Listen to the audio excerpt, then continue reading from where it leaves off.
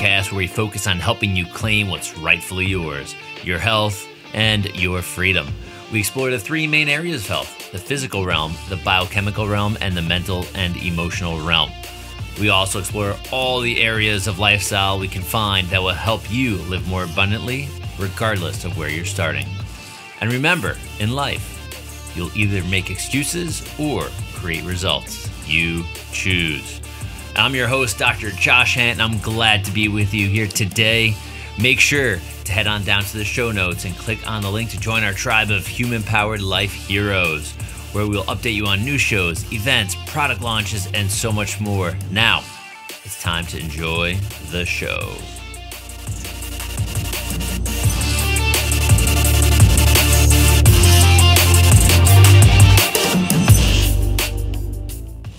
Hey everyone, welcome back to the Human Powered Life podcast. We have an awesome guest today. We have like a superhero to me, definitely a superhero in the running world. But you're going to learn so much about this guy. His name is Dean Karnazes. If you've not heard of him, I don't know where you've been if you're a runner. And if you're new to him, you're going to love this guy. And what I'm going to do, which I don't do on any episodes, but he typed out a bio, which, I have on a Google form for him. And I'm going to read this. And I think this is just, it'll give you an idea of who he is as a human being and more. So he's a best-selling author. He has many books, and one of Time Magazine's 100 most influential people on earth. How about that? It's pretty insane, right? He has raced and traveled to all 7 continents twice, including running across Death Valley in the middle of the summer, which is hot as hell, the hottest place on earth, and running a marathon to the South Pole, which is the coldest place on earth. Imagine he did that in, 2 days back to back, right? He serves as a U.S. athlete ambassador, has twice carried the Olympic torch, which is amazing, and is a recipient of the President's Council on Sports, Fitness, Nutrition Lifetime Achievement Award. So there's one other thing I asked Dean to fill out, and I mean, there's a bunch of different things, but this is one other one I want to do. And I said, why do you do what you do? And I absolutely love this answer. It says, I don't know. It's really hard to make a living doing this shit, but I love it. So maybe that's why. And you definitely have a passion for running. You have a passion for being very human. As I saw you, I think you're starting a new business, some tours in Greece. But Dean, welcome to the show. Thank you for that gracious introduction. I'm not worthy, I promise you. You are, and I love the humbleness of people like yourself that I get to meet, which makes you more real and very, very powerful. So I guess where we could start is, people have heard about the Badwater Marathon. People have heard about these crazy races that you've done, that I've interviewed others that have done. And it's just astonishing to me. And I think it opens up people's eyes. But I want to connect people with you as a human being, not just the runner, right? Because that's what makes you so powerful and so influential to the people you don't even know you're touching. Like, obviously, reading the book, he's got a great book, everybody. It's called The Runner's High. This is the newest one. And whether you're a runner or not, I think this book is so, so powerful. So jump into this with me a little bit, Dean, into the book, because I think this is where I want to bring people, is really to get this book and experience you as a human being. So what made you want to start another? I mean, you have what, 4 or 5 books? I forgot I had on the website there, but a bunch of books. Yeah, well, I mean, I think running and writing are similar. It's 1% inspiration, 99% perspiration. So I think that every runner can relate to how tough it is to complete a 100-mile race, and every author can relate to how tough it is to write a book. But I enjoy it, and I'm a natural storyteller. I'm 100% Greek. Started with Homer, I guess, in the Odyssey. But people are surprised when they read my books that I guess they don't suck. No, they don't. A lot of and I don't use a ghostwriter either. I write my books myself, and I put a lot of effort into it so that it flows. It's a propulsive. It's a good narrative that keeps you kind of engaged, and I think that it leaves you satisfied. I think if you're a runner, not a runner, when you get to the end, you kind of feel like you got a little high, like a runner's high, and good Yeah. writing can do that, and a good run can do that. So let's dive into the book a little bit deeper, just to give a little context, everybody. Dean has been doing this for a long time. He's like the OG right? The original gangster of ultramarathon running. And if you read Ultramarathon Man, this guy would run, I think it was like something like 200 miles, ordering pizza to show up at his position on the street or eating a cheesecake. So he's done some really cool, crazy things. But there is this one race which now has become like the mecca of ultramarathoning around the world that I believe is the Western States. And the book dives into this journey as, you did this more than a decade ago, where I don't forget what you said, but there's not many people. This is like a small event.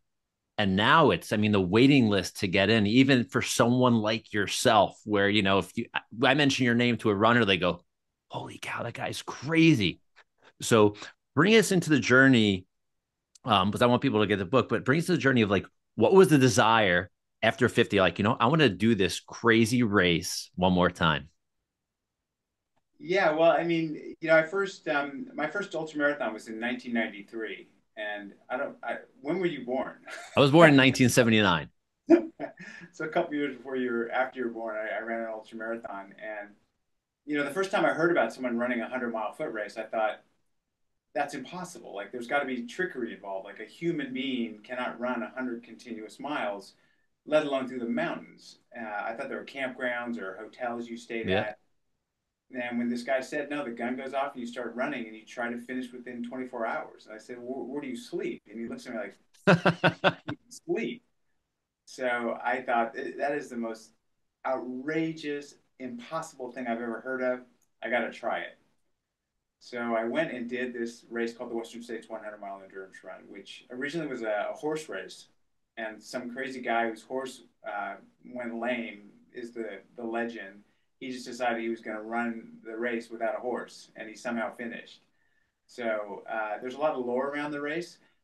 The first year I did it, I think it was like 50-50 odds of getting in on the lottery, because they limit the number of people that run the race. And now it's tougher to get into Western states than to get into Harvard. It's crazy the number of people that want to run that race. Yeah. And I bet the percentage of people that finish that race are not super high either, I'd imagine. Well, it's changed. Okay. When I first started, it was fewer people, fewer percentage finished. But I think now it's not even necessarily the runners are better equipped, but because it's so hard to get into Western states, and you might not ever get in again. You're going to really take it seriously. You're going to Okay. Fair enough. and it's going to take an act of Congress to get you to drop out, because you work so hard to get in. Unless unless you're going to end up in the hospital, you're going to Yeah. try to keep going. So yeah, and it's changed a lot. I mean, the race when I first did it, I spent a lot of time out there running by myself. I didn't have a pacer. I didn't even know what I was doing. Just in the middle of the night, my batteries were running on my flashlight and this and that. Nowadays, you're running with other people. It's much more of a community event now, Yeah. much bigger in scale. Yeah. And don't quote me on this, but I believe the first guy that finished with the lame horse, I believe he was a chiropractor. He was He Gordy. was, right? Yeah. Yep. Yeah. Yeah. So I thought that was funny. Like, I wonder if I can get into this race. But you said like getting into Harvard is easier than getting into this race. I've never applied for it. I may one of these years. Um, but I'd like to ask you this. You've done countless thousands and tens of maybe tens of thousands, not more miles on your feet, right? You're still standing. You're probably even standing right now as we're talking, right? You could Right. tell. Yeah, yeah. So, what are some of like the biggest, most impactful lessons you've learned, whether it's with family, with anything? It doesn't make a difference through running, because I think this is running has become such a crazy gift for me since 2017. I never thought I would run more than a marathon, and I've run a lot more. And for me, it's almost like a spiritual, meditative journey where I get lots of insight. But what have you learned? I think that running is worthwhile in itself. If Mm-hmm. you make running play and you can enjoy the act of running, that you're gonna keep running. For me, I always used to preach to people, running is therapy. I know a lot of people that have used running to overcome PTSD, depression, this and that. Those were kind of hollow words until the pandemic hit. Mm, And for me, it was devastating because all of a sudden my whole livelihood was shut down. I mean, I couldn't travel, I couldn't go to events, and I went into a funk that was pretty deep, and running saved me. yeah. And to this very day, I know that if I'm in a funk, if I go running, it's going to change. Mm, And so I think that what I've learned over the course of 3 decades of doing this is it all starts with our physical body. So much of our physical health determines our mindset. So prioritize physical health over anything else. And if you don't have your physical health, uh, then nothing else really matters. yeah, that's powerful. And I just want to, you have these really cool, I'll call them quotes that are like in the beginning of each chapter of the book. And I get a question, like you said, like people like, or like you ask, like, where do you sleep during a 100-mile run? Like what happens? And I get these questions from my patients in practice all the time when they like, wait, you run these crazy things? I've heard about that. But one of these quotes that you put, it's just chapter one. The chapter is called Endurance Never Sleeps, but I love it. It says running an ultra is very simple, or is simple. All you need to do is not stop. And how much is that like life? And I like some of these little quotes. I was snapping pictures and sharing them on social media as I was going through this book, and people are like, what are you reading? This is so like bizarre, but it's so true. I go, it's a book called The Runner's High. um so I don't even know where to go, because I'm so excited. I want to bring like with the business side of your running. You're writing about it. And now we just started this, or you just started this thing called Greek running tours. Like I know you're Greek, 100% Greek. What was the drive to start that world? Well, running is a very diverse sport. If you look at me compared to like an Olympic sprinter, we're both runners, but very different, right? I mean, what Mhm. I do and what they do is so entirely different. Not everyone likes to run races. I mean, you see all these medals behind me of these marathons, and, 100 milers and so forth. A lot of people just like to run to see places. And I know that when I travel, when I go to a new city, I typically explore on foot. So this kind of foot tourism demographic is Cool. growing. And I thought, I'm Greek and I love Greece, and the running in Greece and the food in Greece and everything else is just incredible. So I thought, why not bring people to Greece to explore on foot? And, if you're a runner, to try to figure out where the best places to go, to see things, to see the sights, to sample the foods, to have cultural experiences, that's not easy information to gather, let alone put together a route that links all these things. So that's what I designed. It's just these 8-day tours, and That's these are so not cool. races. I mean, these are casual, runs with a lot of breaks in between to like look at the Acropolis, to to we run one day up into the mountains of Crete, to this village where a woman has this kitchen where she makes bread that is amazing. So we'll make bread one day. Oh, it's so Um, cool. the hotels are luxury hotels. There's massage services at night. So the running is just an excuse to eat great food and enjoy the luxuries. That's so cool. I mean, there's so many islands, obviously in Greece. What are some of like the favorite, or is there a specific island, or are you kind of bouncing around as you do this? Yeah, no, we have three tours. One is on mainland Greece, in Athens, and goes to the place called Marathon. Is actually a place in Greece. People don't realize, but it's a little township Mhm. on the coast, in Greece. So we go to Marathon. We go to a nearby island called Hydra, which is, we say here in the U.S., Hydra, which is the island of water, and that island's incredible. There's no cars are allowed on the island, so it's all natural foot tourism. Yeah. There's no vehicles, yeah. And then we have a tour on Crete, which is the largest island in the Mediterranean. And then we have a tour in mainland Greece that goes to also ancient Olympia. So you can run where the original Olympics were founded in 776 BC. Hey, we're giving you a short break here. where you can head down to the show notes or lifestylelocker.com and join our tribe of human-powered life heroes. You'll be the first to know about new shows, events, product launches, affiliate specials, and more. And now, back to the show. Oh, that's so cool. Way to bring culture, travel.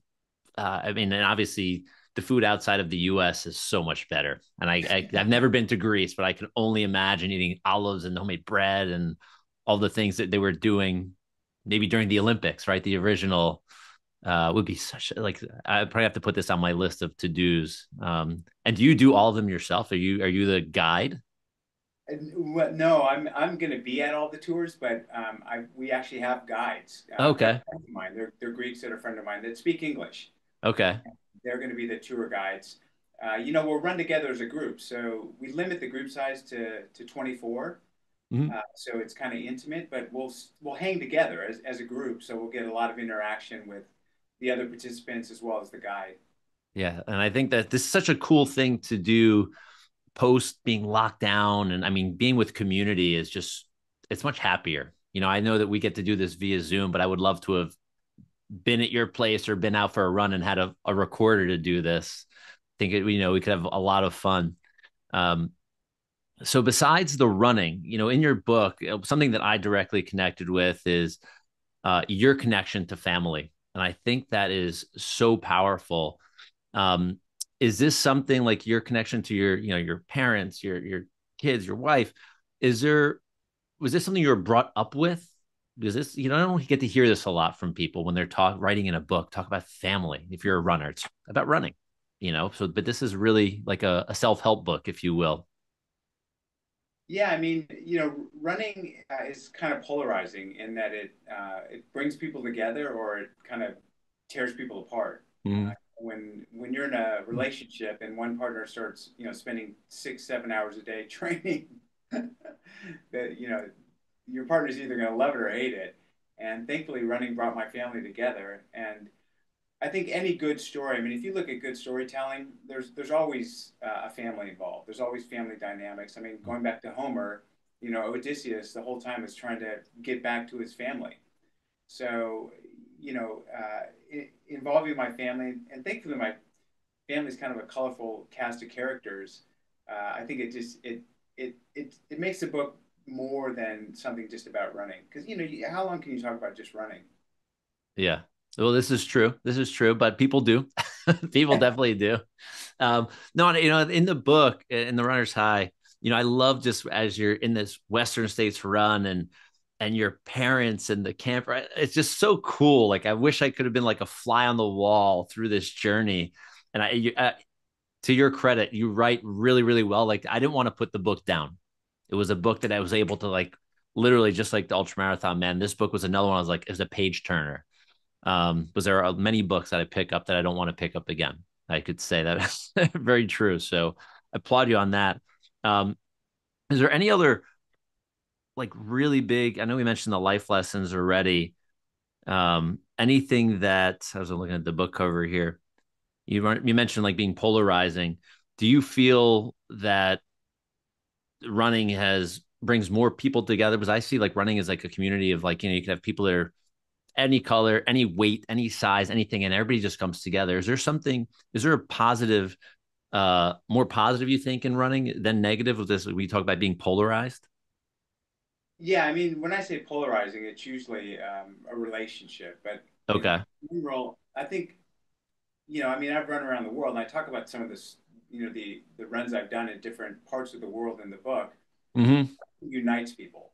There's so many things in this world that divide us. Be it the color of our skin, the God we worship, our socioeconomic level. Here in the U.S., our politics. But when we run, it's a commonality that we share as a species, and it unites us. So it's the one thing that really brings us together. And I see that with running, and I see the delight on people's faces when they see a runner. I mean, I'm running down a road in Uzbekistan, and a car will pass, and you'll just get a quick glimpse with the driver, and you'll connect. You'll see they're smiling. I don't know what it is about running. They kind of just, I don't know. It kind of unites people in a way, and there's this term in Buddhism called metta, and it's the empathy you feel for someone who's suffering. Mm. So, like if you see someone if you spectate at a marathon and you see these runners going by, you feel a connection with them and their struggles. So, I don't know, there's something inherent about running that just, mm, it transcends borders and all those other things I talked about. Yeah. I mean, I think that's so true. And in conversations that I have, people think, does everybody look like you at these crazy ultra marathons you do? And I'm like, listen, there's every shape, size. You can never judge a person. My first 100-mile attempt I did, there was a military guy who was probably 5'5". I guess he was out on disability. He was probably about 250 pounds. He was a big guy. And I was talking to him. It was my first one. I'm nervous. And I go to him, I go, hey, like, have you done this before? And he's like, yeah, I've done. It was like whatever week it was in the year. He's like, yeah, I've done like 4,200 miles, this 100-mile races this year alone. I'm like, what? Like you would never, if you looked at him, being a judgmental human being, as many of us are, I was like, holy cow, I'm going to listen to this guy, not necessarily the person that's flying by me, Mach 1. I'm like, this guy knows what he's doing if he can do this every single week of the year for the whole year. So yeah, I agree. It's so powerful and in uniting that brings every type of human being together. Like you said, it transcends politics and all of the BS of the world. Just makes it a happy place, right? Yeah, and you go to an ultra marathon, and it's the other thing that to me is really unique is that you have conversations with people Mm-hmm. uh, that you never really would really connect with. I mean, I connect with younger people and older people, and Mm. people of different nationalities while you're running, and you might run together for an hour or two, and you have really great conversations. And Yeah. it was the last time like you sat down with some guy, like at a coffee shop for 2 hours and a stranger and had a really meaningful conversation. It just doesn't happen. No. If you're out there running and you hook up with someone like that, you form some really deep bonds. And I've seen this all. It's kind of a universal thing. Yeah. And you may experience it or have experienced it or still do. For me, there's a lot of connection and I hate to sound terrible, but in the suffering of like an endurance run. And because you're sharing, like everybody's sharing the same thing. So that connection for me, and I do rucking as well, with one of my friends in the military. And we did one the other day and it was pouring rain, it was wind, it was miserable. And I'm like, we gonna go out, Mike? He's like, yeah. He goes, this is just gonna build a better relationship and make us a little bit tougher. And it's true.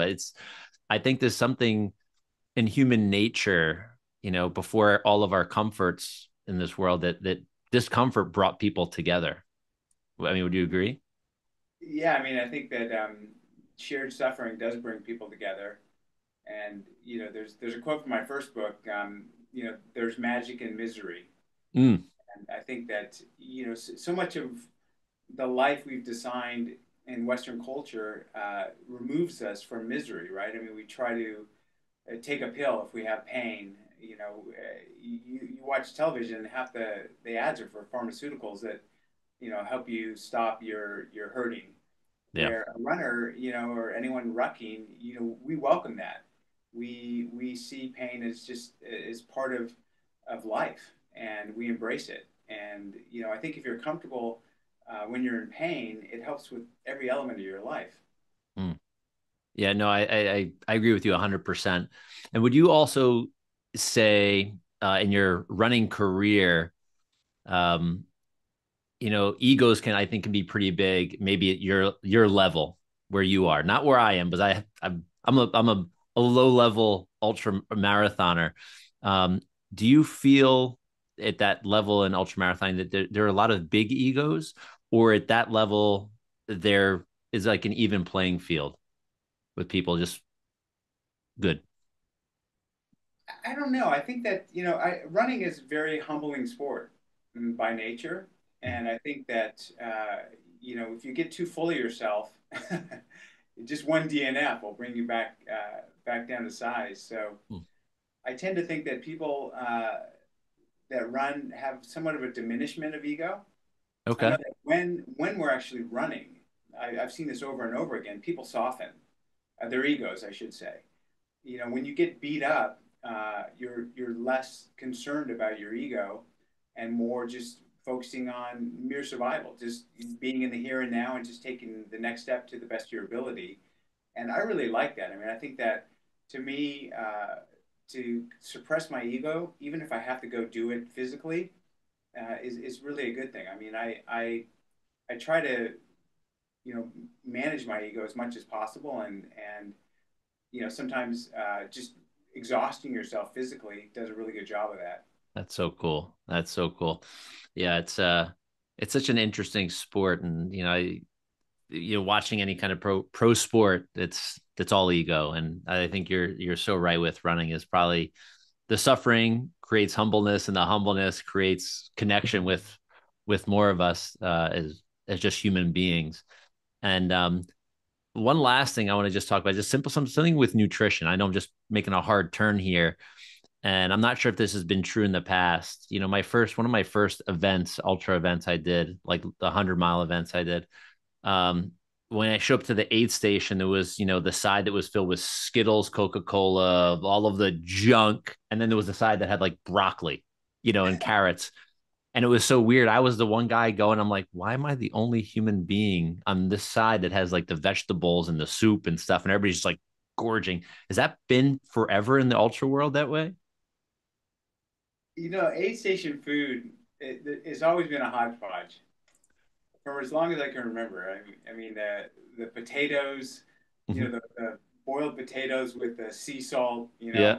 dip them in, the chicken broth, and then the Doritos. Yeah. Yeah. So yeah, I mean, in my first book, Ultramarathon Man, I kept a log of the food I ate during a 200-mile run, and most of it was just junk food I was getting, at 7-Eleven as I was running past.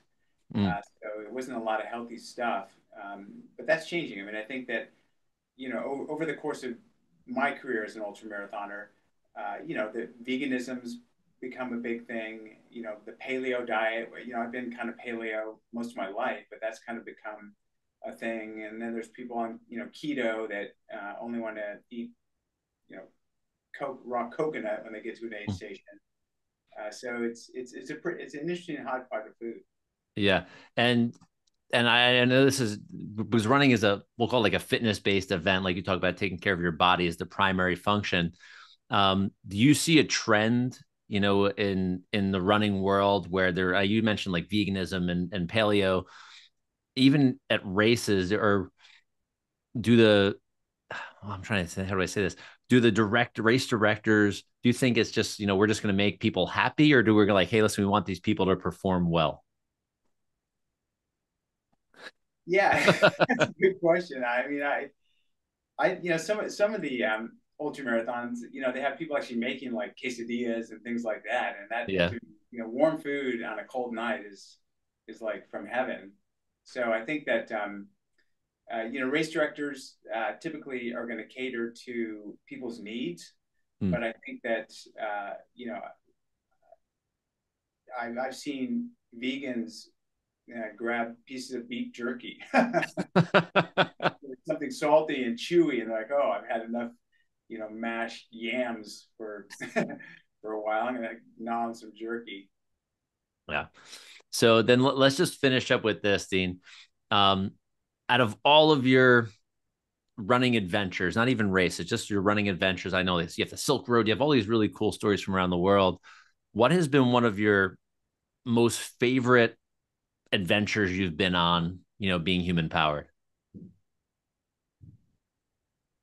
Yeah, I mean, well, I described this event in the book as running into the White House.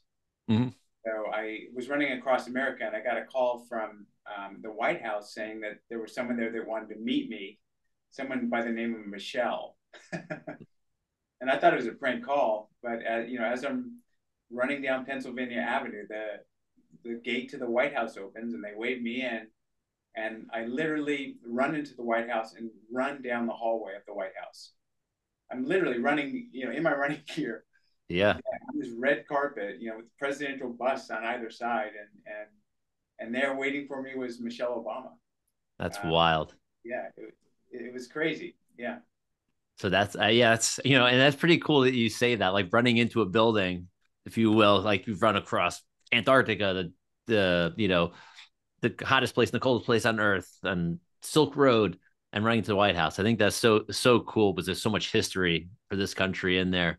And everybody, I want to make sure you head over. If you don't follow Dean on Instagram, there's so much. He's got such great content, such personal shares, which I love. He got his new Greek running tours Instagram as well. Head over to Ultramarathon Man, which is his website. And I would recommend, if you're starting somewhere, if you haven't read any of his books, that was my first. I had kind of, a thing with it. So definitely get the Ultramarathon Man first, but the Runner's High is such a fast page turner. And you can see his evolution, obviously, as a human and as a runner, going from one book, the first book, to the newest book. So Dean, I want to thank you. This has been an absolute blast. I hope at some point in my life I get to run with you somewhere around the planet, maybe in Greece, who knows?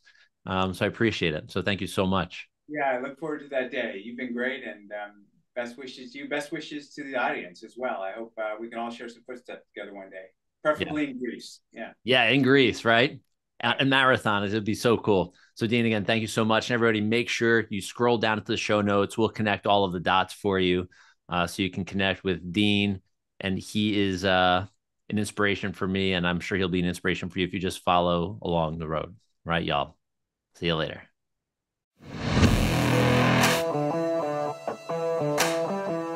Thank you for tuning into this episode of the Human Powered Life podcast. Make sure to head over to lifestyledoctor.com to check out all the details on the show and to watch part 2 of this episode, which is only in video format. We also have this audio portion in video format if you want. Once again, I'm your host, Dr. Josh Hant, for the Human Powered Life podcast, and I'm looking forward to staying connected with you as a Human Powered Life hero. Remember to join the tribe, and we'll see you soon. Bye-bye.